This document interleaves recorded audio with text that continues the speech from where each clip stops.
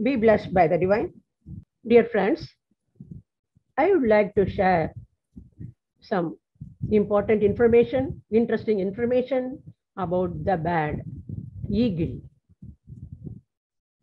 Eagle never fears adversity. It is a majestic, courageous, confident, and fearless bird. When all the other birds fly fast to reach their nest in fear of rain, you know what the eagle does? It just flies above the cloud and thus avoids rain.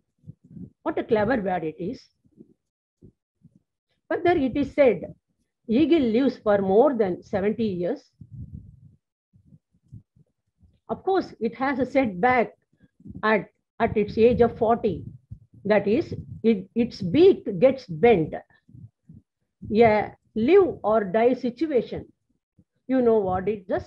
It struggles hard to just come out of that problem and happily lives for another 30 or more years.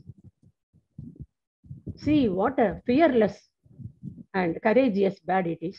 We human beings need to learn a lot from this eagle, isn't it?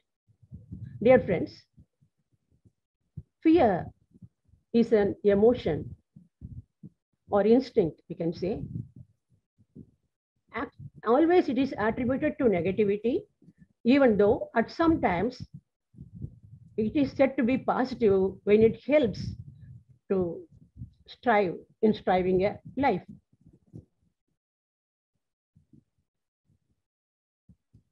Yet,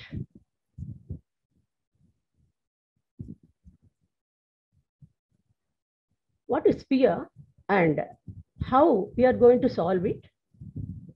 This is that we need to know this information through Vethathiri. We will know all these things on the topic, fear not. And the speaker today is Professor M.Viswalingam. Before handing over the mic to Professor M.Viswalingam, I would like to introduce Professor Viswalingam. Welcome, Professor Viswalingam, sir. Professor Viswalingam is into Sky Yoga for more than 25 years. He is instrumental in setting up of VM Sky Center at Singapore. And today, VM Sky Center is functioning in a new, its own place. And he is the president. And also, he is the nominated president of Sky Development Society, Singapore. He is taking classes for Vision 2. We are happy to welcome such a wonderful person to our center today. Welcome, Professor Viswalingam, sir. The floor is yours.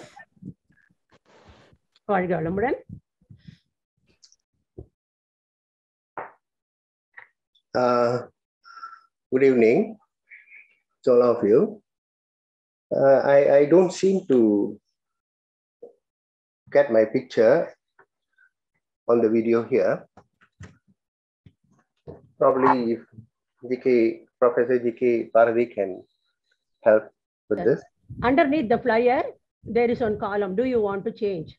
You just write yes, and then you just you can share your screen, sir.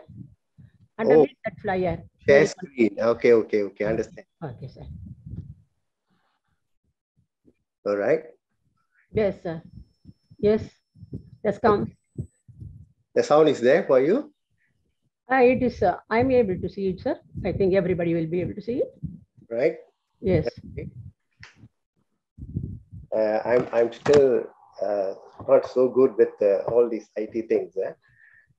Pardon me for that. First of all, I would like to thank Senior Professor S.P.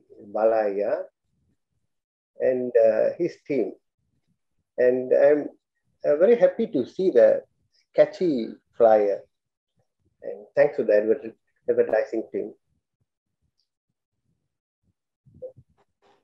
And thank you, Professor G.K. Bharati, for introducing me. Let us start. Today's topic is fear not. First, let me invoke Swamiji's blessing. Sir, excuse me, your screen is not moving. It is just showing the... What can I do? That is, you need to open your PowerPoint. I think you are not yet open. I'm not showing PowerPoint. I'm just, can you see? Showing a screen, that's all? That's all, yes. Okay. Will this do? That screen is visible. Some yellow floor and... Okay.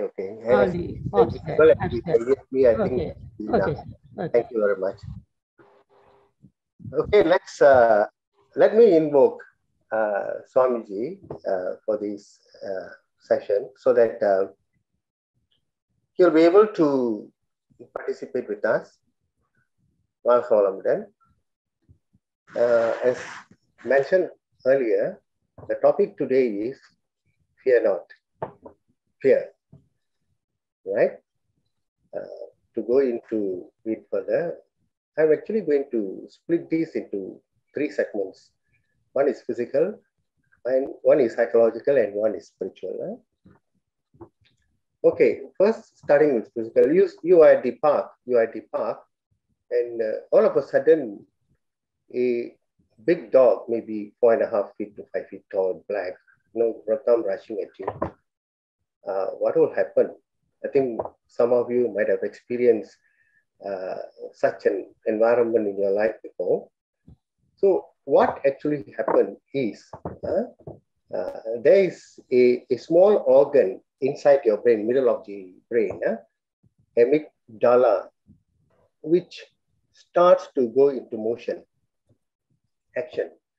So when this happens, stress hormones, particularly cortisol and adrenaline, are secreted. So during this time, your nervous system is activated and starts to function. Now, fear response is in motion. So what actually happens is your blood pressure rises, heart rate goes up, breathing also accelerates. And during this time, the blood is diverted from the other sections of the body to your limbs, ready for you to either to fight or flee the scene. And not only that,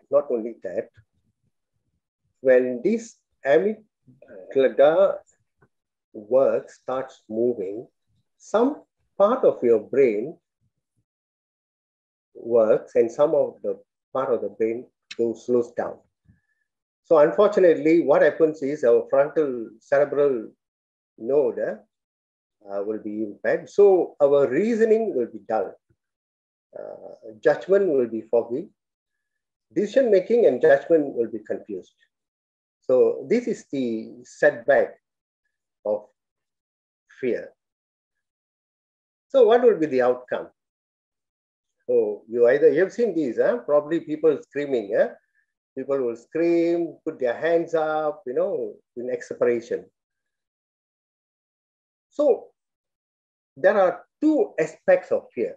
One is reaction to fear, which I've just discussed, and the other one is phobia. You have seen that many a time people just will go to the wash basin, cleaning their hands, and also avoiding water, avoiding spiders, frightened of cockroaches. They will practically scream. Well, these are actually based on past experiences, which are instilled into our karmic imprints, and it comes out. So there's one more thing which we call staged fear. So I think number of you would have gone in the roller coasters, tunnels, haunted houses. So here, we want to go again and again. You have seen when people sitting on the roller coasters,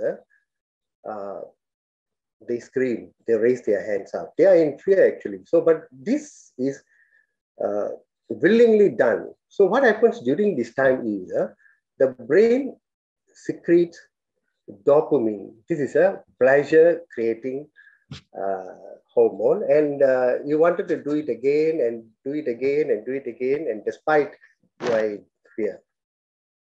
So let us move into the second segment, briefly look at what psychology says about fear. Fear is innate and is also acquired. Innate means you're frightened of snakes, death fear, fear of going into the tunnels. This could have been passed through karmic or genetic imprints from your fathers, parents, or forefathers. So there is one which is acquired, and it is the conditioned fear, So negative happenings in the past is responsible for such behavior, bitten by a dog. So whenever you see a dog, your past imprints comes to flash and you become frightened. Same, if you are walking by and you fall into a pond, then the fear of water comes upon every time you go near a pond. So here, what happens is our everyday life is actually built up with negative influences. That's the reason why the acquired fear is predominant in a number of people. You have seen, don't do that, don't climb here, don't fall down. I will briefly tell you my personal experience with my grandson. When he was crawling, when he sees an ant, he will say, Adi, bit. Then I will tell him, oh, never mind, don't beat that fella, let him be. Even if he sees a big hand, he will say, Adi.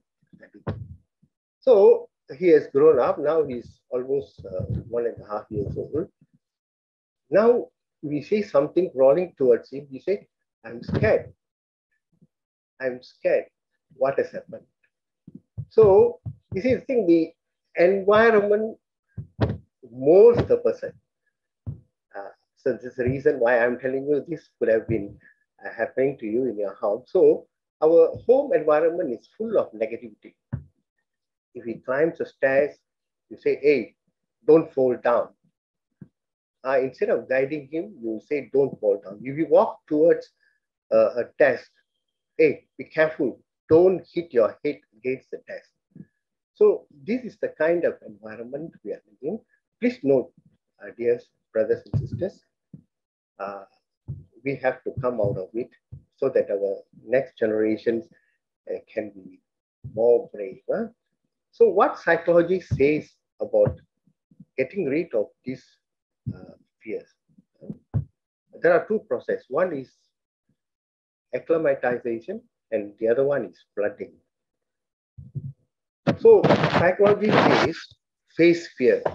You face fear. In flooding, what happens? Let's say you're frightened of spiders. They will bring you into a room or where there are spiders not crawling about, maybe in boxes, glass panels and all that, to get rid of the fear of spiders for you. But this process is a bit dangerous because you are introducing something you're very worried about and frightened. So this process has to be guided. Then the other one is acclimatization. Let's say you fall into a pool and you're frightened of water or walking by near the water. So what happens in psychology is they will introduce the concept of water to you, then probably take you to a swimming pool, tell you, hey, it's harmless, probably take you to a pond. Then further down, they might take you to a lake or to the sea to get rid of the fear. So this is what is offered in psychology, but I don't think so that it will totally remove your fear. So let me go into the next segment, which is spiritual. Swamiji says the cause of all the problems in the world is due to three things. One is fear, please note fear. The second is poverty. And also the third one would be people are in search of God. And they don't know where its body is, so they are searching. So these are the cause of all the problems. So let us trace the events after the trigger. Let us trace the event.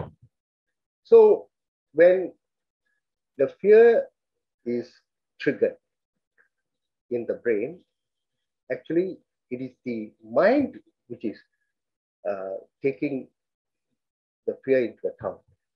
So what actually is captured is the external stimuli. So we have these five senses. We see, oh, the dog is running towards you. Then we hear, it's barking and it is furious. Then we also smell, taste, these are the sensory perception. The other one is the mind also reacts to the danger. Mind reacts to danger. So now the whole occurrence is actually dependent on what we think, and the main thought process is the mind. So we have to know briefly what the mind does. It perceives and it reacts. It perceives and it reacts. So then what is this mind? Probably the participants here who are gathered, who are meditators, probably would know that mind is something, is a wave which cannot be seen. Swamiji gives a very clear definition. Nobody has given such a definition before. It's the extension of your life force. So we have the mind here, then you have the life force. Two important things many of us are not aware of. We buy a grinder, we look at the instruction manual. Okay, what are the speeds it has to be operated? What are the conditions, whether it should be dry, wet, and what's the quantity? We read through. Anything we buy, we look at the manual. We are living. Do we read our manual? And friends, science has really not gone into the realm of the mind and life force, because it's a wave. Science always relies on things which can be measured, seen. So it is a wave and we cannot see it. So science has a problem here. So probably, Maharishi says when science collaborates and joins hand with the spiritualism, we might be able to come to an understanding of how we are living, what is causing us to live, how we are protected and all that. So life force in essence is spinning very fast. And it's spinning through all our body with the focal point or Muladhara. Meditators will know it. And Maharishi says life force is the extension no, sorry, mind is the extension of your life force. So your mind, which is also a wave, spreads all through the body. And what we coined, the term coined for this is biomagnetism. Many of you might have heard this. So it's working through our senses. When we see, we use biomagnetism. When we smell, we use biomagnetism. When we hear, we use biomagnetism. So our bodily function entirely depends on this biomagnetism, which we have to know. Without this knowledge, I would say that we are actually living in the blindness. Maharishi says, everyone born in this world have to meditate, but it's not happening. I think probably, you know, the world is catching up with meditation. So our Siddhas have identified and merged the mind with the life force. How they did this? Through meditation. So our mind is outside, focusing on the external objects. You get attached to a lot of things, you know. So the birthplace is its life force. So what they have done is what we have done in the after meditation earlier. We close our eyes and look here, focusing our mind here, focusing our mind here. Then over time, you'll be able to merge your mind into the life force. Then, depending on the frequencies, you'll be able to go deeper, lower to lower frequencies, and probably, you know, you'll be able to see what causes the life force to spin. Something must be driving the life force for it to spin. So you will come to a stage where it is a static state, which controls the whole universal function.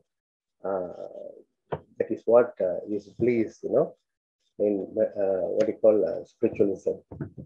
So now, having known what is life force and what is mind, and mind is responsible for all of the actions. And if a fear response happens, so meditators, you know, if you are meditating, your frontal lobe and your whole brain as a whole is active all the time. So in a situation of distress, fear, okay, can it be anything? You will be able to remain in awareness, focused, to understand the situation and decide what has to be done. So you move from excited stage where your reasoning is impaired to a stage of awareness where you will be able to decide what is the next course of my action. So from excitement to awareness. So meditation offers you such a thing. So I would believe, and I would say that, you know, this is the only way available to come out of fear totally. I have not frightened most of the time. I will relate to you an incident which happened in my life a couple of years back.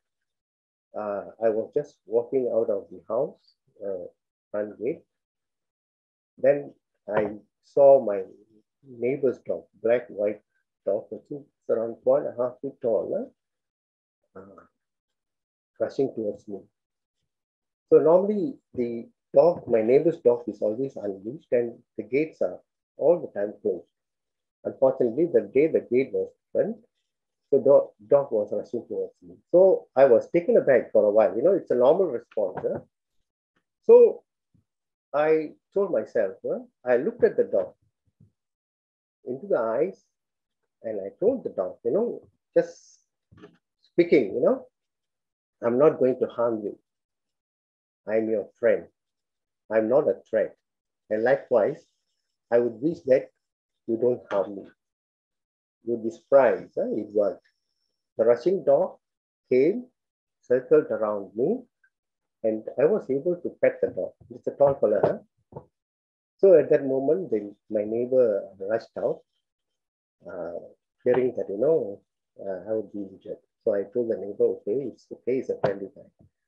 So this is my personal experience. So meditators will be able to determine the situations they are in, and will be able to come out of all the circumstances of fear, not even fear.